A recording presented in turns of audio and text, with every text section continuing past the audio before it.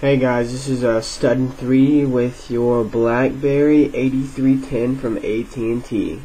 I will be showing you how to move icons, hide icons, get images from the web, set them as backgrounds, and that's about it. So let's get started. Okay, first open up your BlackBerry. Here we go. Okay, well, I have these customized in L-shaped form right here, which you can do by going to your settings and then going to themes, and you'll see what I'm talking about. You just click on it and make it active to where it's like this.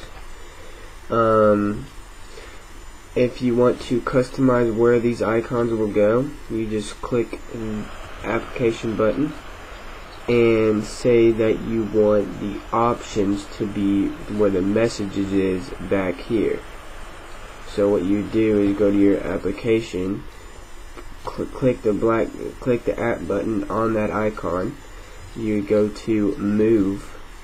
You will move it to where that is. You will just click it and it will be there, as shown right there. That's how you do that.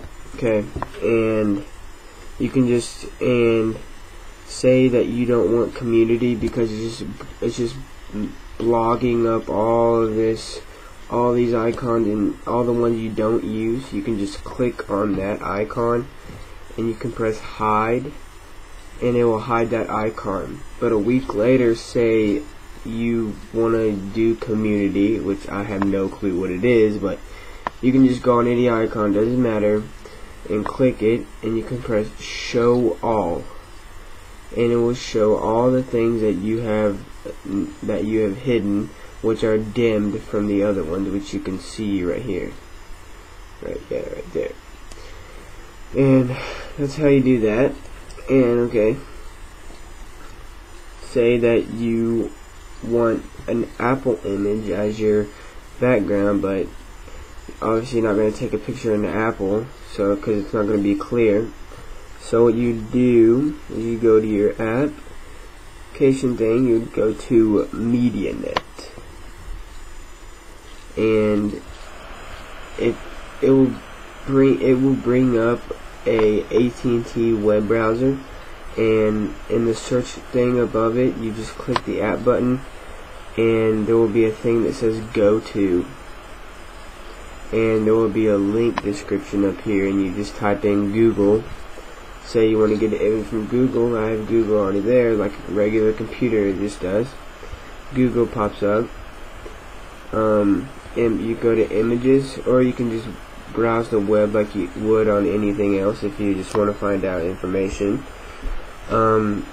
Say that you want a Live Strong logo. So you type in Live Strong logo, and you will press search images, let it request a connection. It will find the page. Sorry for the quality here, guys, I'm very sorry. I wish it could be better, but I can't do anything about it, but I hope you can see. Anyway, say here's a cool Live Strong right here. What you do if you want this in your camera images saved onto your phone, you just click that, you press save image, or you can just press save, or if you want it straight to your background, you can just set as home screen and then press save, and it'll already go to your camera, all your pictures that you already have on your phone. So either way, you're gonna have it on your phone and it can be your background.